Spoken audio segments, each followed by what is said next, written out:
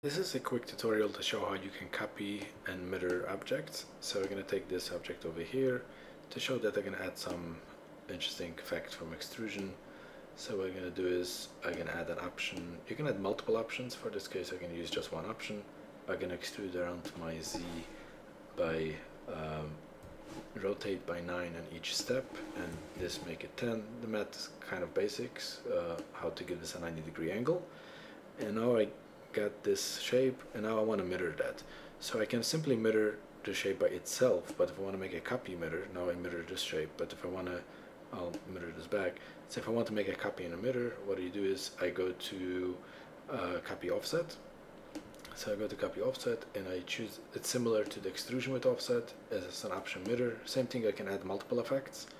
In this case I'm interested just in one copy and just one effect, which is the mirror. And I'm going to mirror this. Now I select both. I need to turn this off. Let me select both.